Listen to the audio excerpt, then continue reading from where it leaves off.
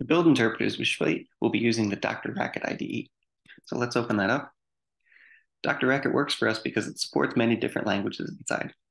Right now we've got the hashlang line that says racket, but if we change that to Shplait, now we're coding in Shplait. So let's make a new function. If we go over here and click the run button, then down at the bottom we can call our function. Boom, so the result is an integer and the value is 11.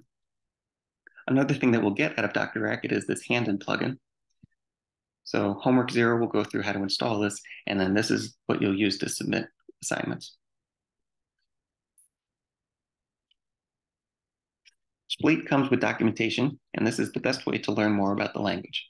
You can view the docs online at that URL, and you also have a local version of the docs that'll come installed when you get the package.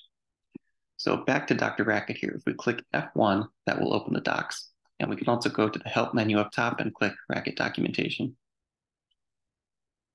Here in the search bar, type in Shplait. And then there we are at the local version of the docs. Another thing that we can do is search for keywords to Shplait. So we saw fun back in DrRacket. We can narrow that down to Shplait only.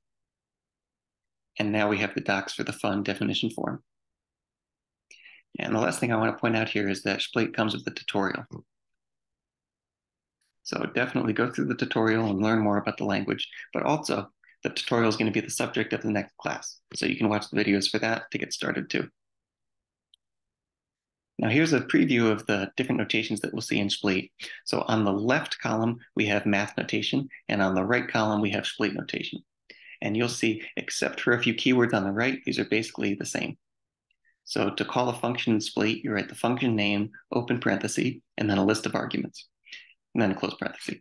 If there's more than one argument, add commas in between them.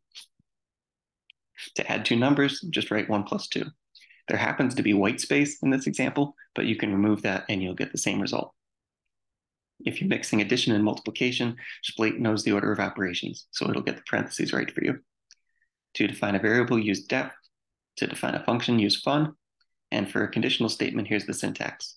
Cond, then the vertical bar, a test, colon, and then the result expression.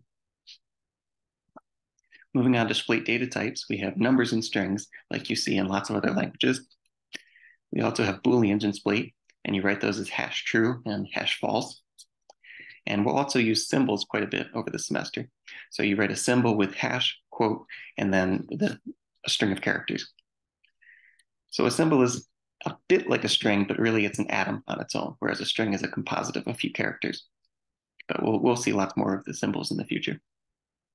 And then the last important Shplait data type to know for now is code. So if you use single quotes instead of string quotes to open and close a string, what you get is a syntax object, a piece of code. So open single quote X, close single quote gives a piece of code that refers to the identifier X. And then you can have a bigger expression like X plus 1 sitting inside the code, and you can also have a function inside the code. Let's move back to DrRacket and see what this looks like. So we'll make a new variable, def my code, open string quote,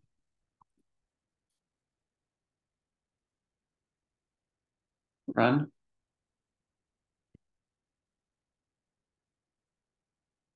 Okay, and we see that my code is a variable whose type is syntax and whose value is this open single quote code expression, a syntax object. And the important thing to point out is the syntax object knows a lot more than just the characters inside that piece of code. These Guillemette quotes, they show that there's block structure inside. That X plus 1 expression is sitting inside the function body.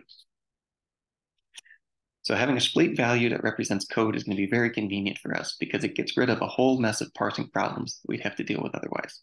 We still have to do a bit of parsing, but for the most part, we can set that aside and focus instead on semantic programming language concepts.